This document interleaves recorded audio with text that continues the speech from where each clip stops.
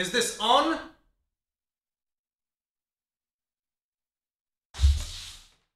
Well, hello there.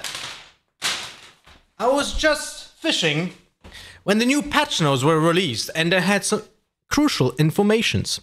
So we're gonna talk today about MMR and how people are ducking up their own MMR. All right. So new act.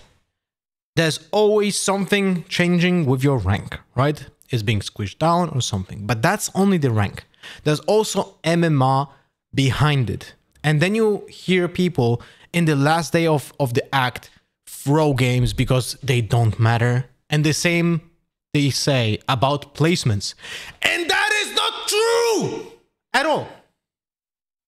Don't believe that anyone that says that the placement matches are not important. Don't believe that anyone that says that the games at the end of the act are not important. Do you guys know how MMR works? I don't know. Let's do something to explain it. So this Elgato Stream Deck #sellout. Thank you, Elgato, for sponsoring the video. Is your visual rank. All right, this is your visual rank, and the Red Bull behind it. Thank you for sponsoring the stream, Red Bull. Actually, that's not true. We're not being sponsored. Hey, maybe you can sponsor. And this Red Bull represents your hidden MMR. This is your visual rank. This is your hidden MMR. And you don't see it typically, right? So this is your, like your, let's say this is your immortal badge, right? This Stream Deck is your immortal badge. And when you play the game, the matchmaking never looks at the rank, but looks always at the hidden MMR. The hidden MMR decides who gets into the lobby, and the game tries to find 10 people who have similar hidden MMR. Now, when the game ends, the game checks who won, who lost, and adjusts the RR, which is the rank rating. Now, rank rating works this way.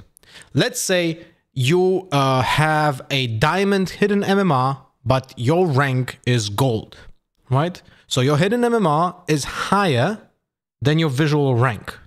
So when you win a game, you're gonna rank up higher because you're gonna get more points because the game thinks you're not at your own visual level.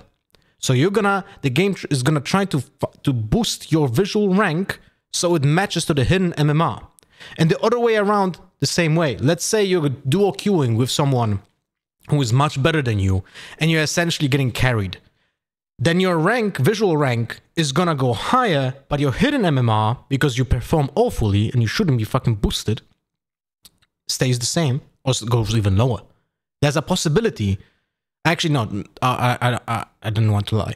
There's no way of losing MMR while winning, but there's actually possibility of gaining hidden MMR while losing, but not the other way around. But the point is, your rank might be higher than a hidden MMR. So then when you lose a game, when your visual rank is way higher than your hidden MMR, that means you're losing more rank points.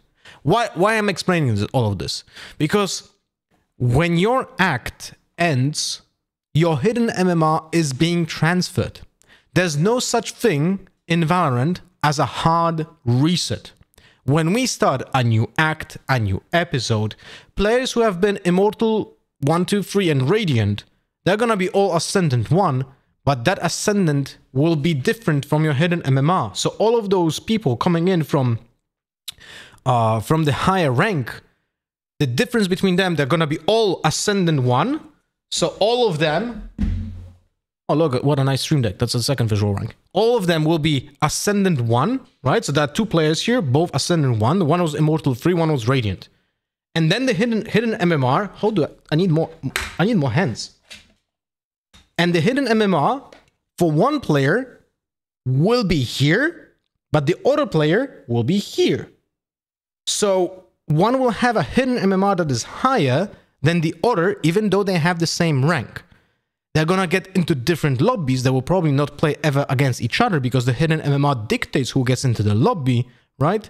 But when they will play matches, the player with the higher MMR will most likely gain more RR for each win because his visual rank is further down from the hidden MMR than the other one. That's why you will see, for example, a Radiant player gaining 28 points and losing 7, while the immortal free player will gain 25, for example, but lose 12. It's still a huge difference, and the game tries to boost you up to your own rank, but it's gonna take a little bit more time, right? So what I'm trying to say here is when the new act starts, your hidden MMR will dictate how fast it will take for you to go back to your rank. And since the MMR is never being hard reset, you essentially transfer all of your history of the games on your main account, right? Oh, sorry, on your account towards the further episodes. So when you're not caring about the end of the act and whatever, man, it's like it's gonna be reset anyway, you're gonna have a lower MMR because you are not winning your matches, and that's getting transferred. Your visual rank is getting erased, and that doesn't matter, but your hidden MMR stays the same. And when it comes to placement matches, I was talking with Evermore from Riot. He's a game dev responsible for a competitive side, not only ranked but in general, right? So for the design, and I asked him once if he could put a number for like an for the placement matches. How do they, like, let's say, transfer when it comes to an actual number, right? And he said to me that the difference between winning 5 placements and losing 5 placements typically varies. How do I say that word? Typically, it's between 200 to 300 RR gains, because the first placement matches will try to adjust your hidden MMR, because the game checks how well you do in the placement matches and boosts your MMR accordingly way higher than any other matches. So you know what that means? That means that the placement matches are more important than normal games. Because if you win all of your placement matches, you're gonna gain more RR in the further games in the season when you actually have your rank. So if you int in placement matches or Alt F4 and so on, you're essentially losing RR in the future matches. But you're never gonna see that because people are too dumb to understand how it works. And also, when you surrender your games, it completely fucks over your MMR. Like, your hidden MMR gets completely smashed. And there's nothing worse to do in this game than surrender a game. Really. It's never worth. If you think you're gonna save time and just play one more game, if you win the next game, it's not gonna make up for what you have lost because you sacrificed one game by FFing. You're never gonna get that back, because it just literally just smashes your MMR to bits.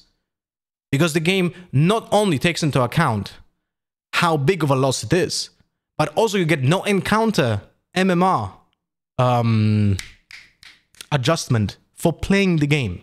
Because the game counts how are your duels going, how do you use your utility, and all of that accounts into transferring to your MMR. So when you just forfeit the game, you essentially say, well, I guess I did nothing in this game, smash me, you know? And you're like, oh shit, thank you, Riot. Fucking Riot and their matchmaking, man, is so shit. No, it's not. People just don't have a clue how it works, which is a problem on Riot. I'm gonna be honest with you. I think a lot of those explanations that I'm saying right now should be pop-up windows in the game. But it doesn't change the fact that people just don't give a fuck, and they don't care, which is a problem in itself. So, in general, it's never worth to forfeit any games, even if you have AFKs, play it out, try to get kills. You can still gain hidden MMR even if you lose a game. I cannot tell you numbers, but it is a possibility that you might lose a 4v5 game, but you gained hidden MMR from that match because you performed well and you get a lot of kills still and so on. So, essentially that's about it. And now in the new episode, there are going to be some changes when it comes to the way that it's being calculated as well. So I'm going to bring up the patch notes here and we're going to talk about those changes. My stream deck is upside down, so I cannot see it. Okay. So And on the, I see it in the chat that the questions about the draw. The draw also can affect positively your hidden MMR and negatively your hidden MMR, even during a draw. So for context, those are the changes that are going to be applied in the new episode that's going to release tomorrow. Rank rating gains and losses, right? Rank rating, so your visual rank, not hidden MMR, right? Rank rating is your rank, your visual, like iron, gold, and so on. And Shockdurt, that's a sub. Wait, let me make it quieter. And hidden MMR is the thing behind the rank that dictates the lobby and your gains, right? So rank rating gains and losses will depend slightly more on win and loss and slightly less on the exact round differential of the match. This is a very simple and a good change, by the way, because it really feels, I feel like this is more about keeping motivation for the players, because you can win like a 13-5 game, 13-7 game, you gain like 19 points, and then the next game you get smashed because you have an AFK or something and you lose 25. And you just feel awful, right? You like sweat it out an entire game and you get crushed anyway, because the next game, it didn't even, like, you couldn't even affect it because it was an AFK, a complete griefer or something, and you can't really do much, right? But it's still important that in that match you still try, right? So there was going to be less swings, which in my opinion, for the longevity of the leaderboard, is a good change. So I like that. Now, for players whose ranks are far away from the MMR, remember, right? Visual, this is your rank, this is your hidden MMR, and now we're talking about the distance from the hidden MMR. Is it like above or below, right? So rank rating gains will depend more on the individual performance instead of a round differential. You should also see your rank and MMR converge faster. Context: we received feedback that players felt like they would not be rewarded for a good game or punished too harshly for a bad game during their rank climb. If it's a player's rank below their actual MMR, right, so he's boosted, they will be rewarded more for a good game. Sorry, the other way around. If a player's rank is below the actual MMR, so he's he should be better rank than he is right now, then he will be rewarded more for a good game. If a player's rank is above the MMR, so he's boosted, they will not be harshly penalized if they lose but perform well in that match. Because, well, I guess the game, I think that depends on the context of the lobby. But in most cases it will work like that. So the point is, what does this achieve as well, and that is not being talked about here, is the fact that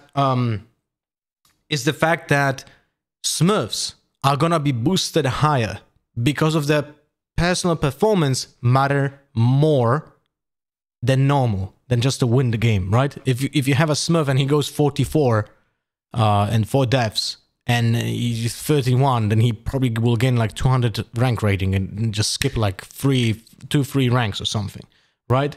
So that's one thing.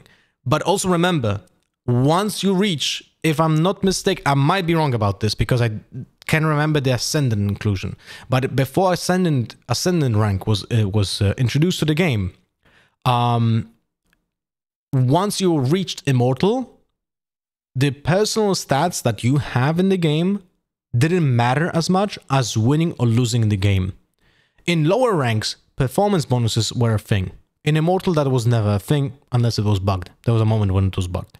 But in general, your personal performance in Immortal wasn't mattering almost at all.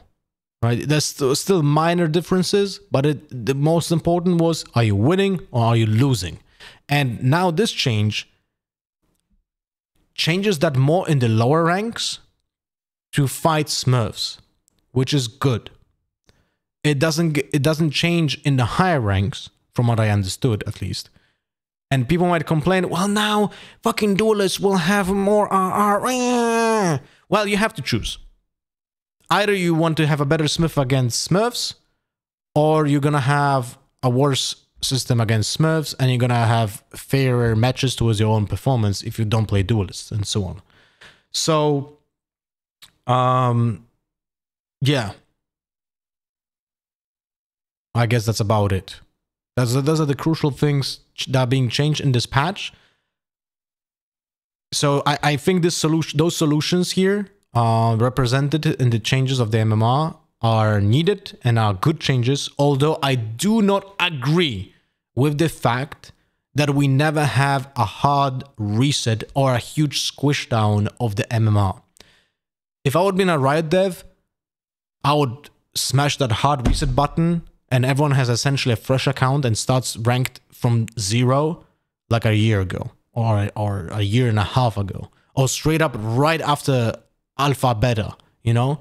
But now, right now we're like inheriting the awkward ranks that people were gaining from stacking, from like being boosted and so on. It's so hard to lose that MMR because it takes so many matches. So that so many matches are being ruined by accounts that should have never been in this elo and so on. And it works both ways. Sometimes too high, sometimes too low. So I think this is a huge problem that we do not have a hard reset. But even if the devs, and by the way, to counter argument, right? Because people will say, but Lothar, what about the people that are just gonna get smashed in iron by a fucking X Radiant? Well, the reality is that's gonna be like one match. People who are Radiant or Immortal, they're gonna be back to Diamond or Immortal after like few games, because that adjustment will just work that way. So, and I would gladly see a huge readjustment of MMR for the cost of few matches in general being just, you know, swings. But what else could have been achieved instead of fully hard resetting the MMR would be a squish down. What I mean is, let's assume that hidden MMR value of 1000 is your Immortal 1 and your Radiant is 2000, right? And your Ascendant is 700. I don't know. I'm just making up numbers, right? So in a new episode, I would like to see a squish down of all the Radiants and Immortals to the minimum of Immortal 1 rank. So the 1000 MMR, and they start fresh from the same level. But that's my own opinion. So you might not agree with that. Remember, in our game, MMR doesn't decay.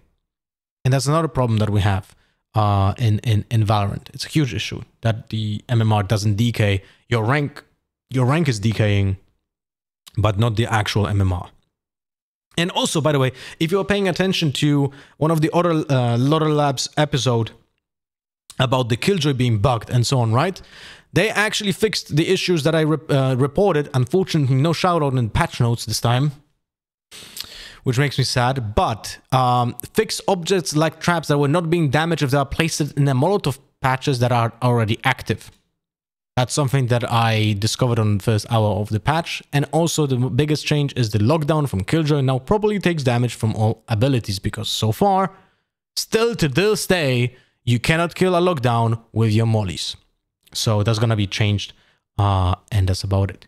All right, guys, girls, and people who don't identify as anything else, thank you so much for watching. We're gonna see each other next time. I thought it was gonna be a short video. It's actually 18 minutes. Hope I helped with understanding how MMR works and why you shouldn't fucking throw matches at the end of the act and in placement matches, because they are fucking important. All right.